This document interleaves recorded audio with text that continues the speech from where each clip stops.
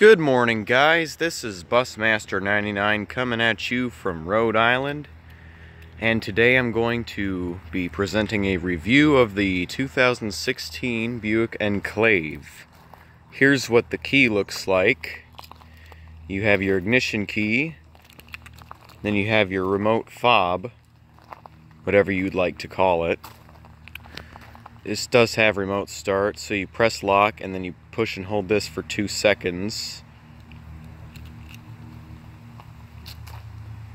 It even says so on the back, but this wears off after a few years.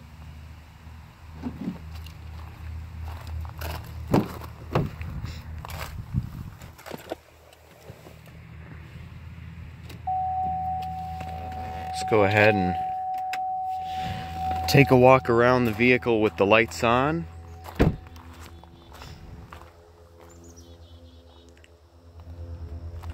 LED side turn signal mirrors.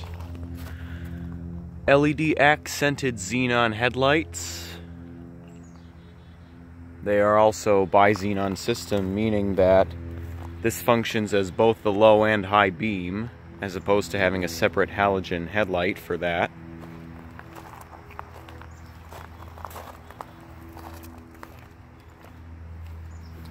This is built on the same chassis as the Chevrolet Traverse.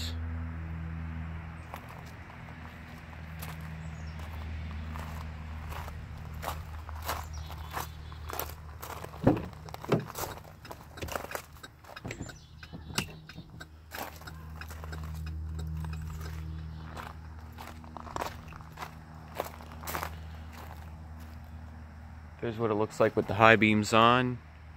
You can kind of see the reflection. It's hard to see it because it's daytime. Anyway, let's go ahead and shut that off and start the engine.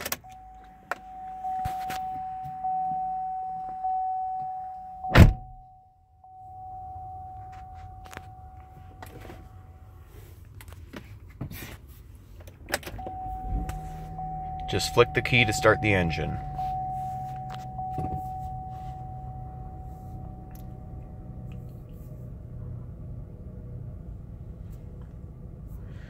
When it comes to the transmission, the only option available is a 6-speed automatic with the option to limit your gears or shift manually if desired. Just put it in low and then use the selectors on the knob to limit your gear range. In this case, it would be the exact same as drive if you had an L6. But if you wanted to limit a few gears out, you could just hit the button a few times. You're in 4, 3, 2, and then all the way down first lock.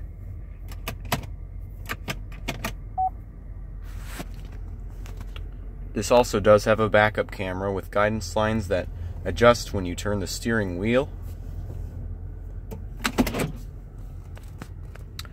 Parking brake is located right down here. And if you want to release it, all you have to do is that. Just put your foot on it and press, and then just release. Same if you want to set it. It's completely foot operated. Personally, if I was going to have a foot parking brake, I would have a hand release located somewhere around here like it is in the Ford F-150. But anyway, let's go ahead and talk about some of the things that I like about this car. I like that it has a wood steering wheel. It also has a heated steering wheel for use in the cold. It's also got the xenon headlights, which I talked about earlier. It's got a dual zone automatic climate control. These buttons here are for the settings on the screen right here. So you press this to enter the menu. And then you press the check mark. Oopsie daisy. Excuse me for just a second. Okay, that was a close call there. So I was hitting the check mark instead of the list, so yeah, it's because I was focused on the camera more. So you have your auto door locks, auto door unlocks, so that's when you put it in park and then the doors unlock automatically for you. Likewise, auto door lock is when you put it in gear and take off. Remote door lock.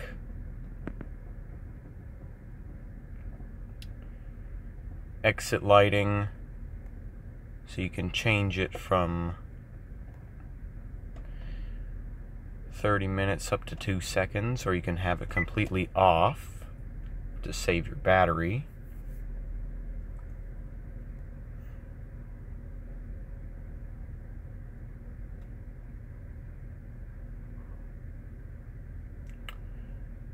Park tilt mirrors.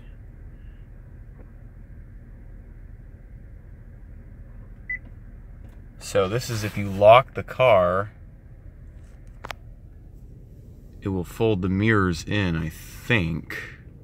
I could be mistaken. But I'm just gonna go ahead and turn that back off, because I think it says tilt, which means move down.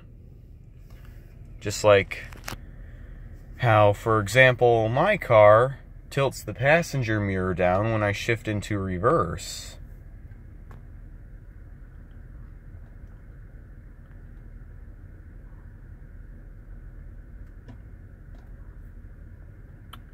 This car has 38,070 miles on it. Let's see, what else do I like about this car?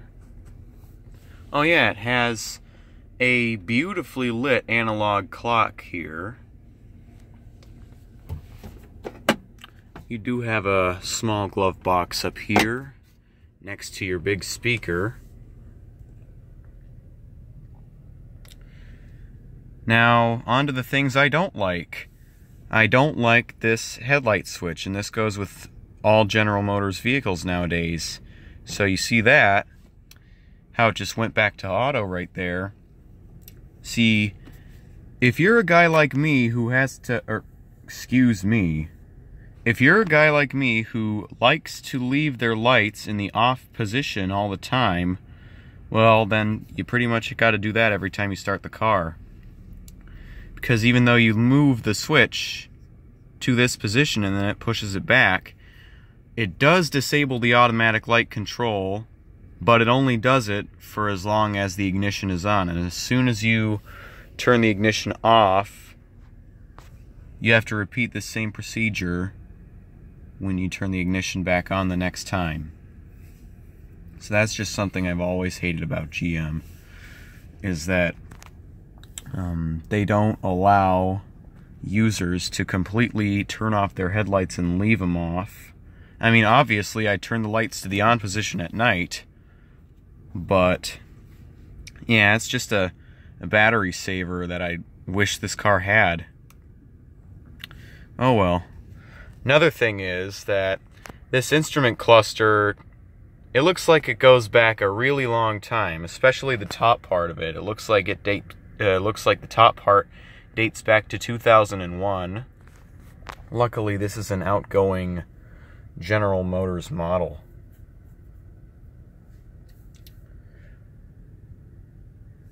I do like the chrome accenting around the vents.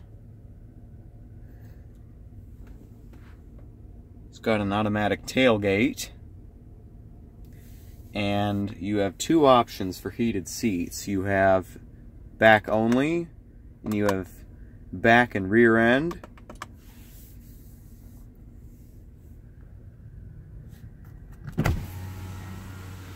The driver's window is fully automatic. The passenger's is only automatic down, so you can tell.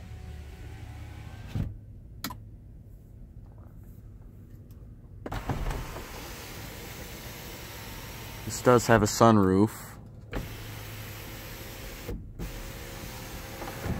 May not be one-touch automatic, but at least you get it. Interior lights. When you push the dome off, that keeps these from coming on when you pull the key out or open the doors. This is to adjust your screen brightness. Guess that only works at night. This is to turn your ambient lighting at night off. Can't really see it right now, but this pretty much does nothing during the day. But you would notice it at night, because there is some ambient lighting going throughout the above the wood up here, and in the back too. So anyway, we're just going to go ahead and turn the vehicle off. I also forgot to mention that I like that it has two-person memory. And the button in between is the easy exit button. So if you push that, it moves the driver's seat pretty far back.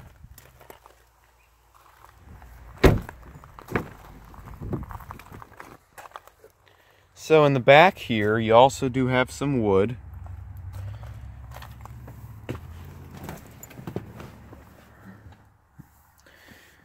Climate controls in the rear. That's to adjust your temperature, and this is to adjust your 3 different zones for the rear. Power outlet. I'm not going to say cigarette lighter because I'm not a smoker, I never will be. I think it's disgusting that people still smoke nowadays. It's just my opinion, and well, yeah, there you go. There's a couple USB slots, so if you were going to charge your iPhone, for example, or your Android, depending on what you have. I have a Samsung Galaxy S8 Plus, but a lot of people I know use an iPhone, so that's what I usually think of. I used to have an iPhone, and then this video is going to be a little off topic. But I decided against buying the iPhone 6 in 2015 because of the bend gate. So I decided to switch to Samsung. Best move I ever made. Now, unfortunately, we do have some damage, and we noticed this prior to rental. Got some touch-up paint here, and we've got a little bit of a dent going on here. So, someone had a little bit of an accident with this car. You can also see a little scratch on the headlight lens. Anyway, before I close this video out, I almost forgot to show underneath the hood.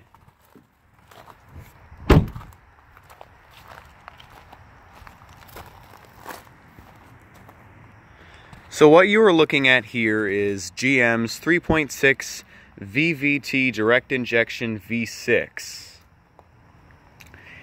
And I think this puts out slightly over 300 horsepower. I'm not sure of the exact number, but I think it's like 306 or something. I'm not too much of a GM nerd or whatever, because if you know me, I'm a Mercedes guy. But anyway, here's where you can jump start your car if the battery dies. I think what you do is you pop, you pop this off from the bottom. It's really hard to do though, but I'm not going to do it because I can't figure out how to do it. Right side of the car looks good. It's got a Buick badge behind the back door. Goes for the other side too, of course, because it would be weird to just have one badge. Oh, There's some more damage. There's a scratch right above the badge here. Takes regular unleaded gas. I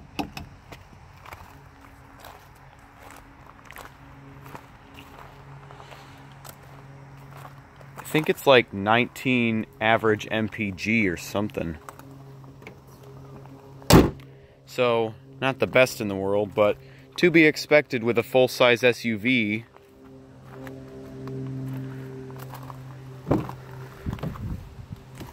There is also power lumbar right here. This moves your seat forwards and backwards. And then this piece right here moves this portion of the seat forwards and backwards. Window locks, door locks and unlocks, mirror controls.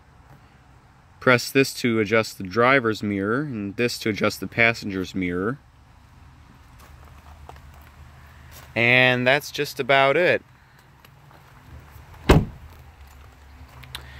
Stay tuned for more. Peace out.